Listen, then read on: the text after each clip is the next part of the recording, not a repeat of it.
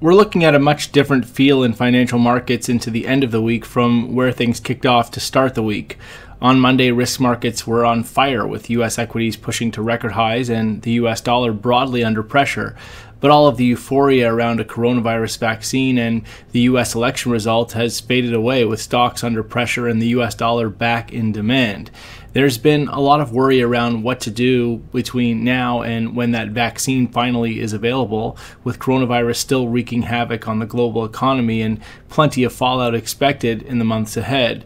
And as far as the U.S. election result goes, if we do in fact see Biden as the next president, investors are now trying to figure out just how effective the incoming president would be, with Republicans still maintaining a good deal of control.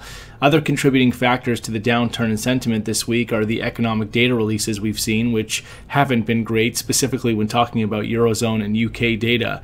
Meanwhile, confidence around a Brexit deal has taken its own hits this week as news swirls of chaos within Boris Johnson's inner circle after two key resignations.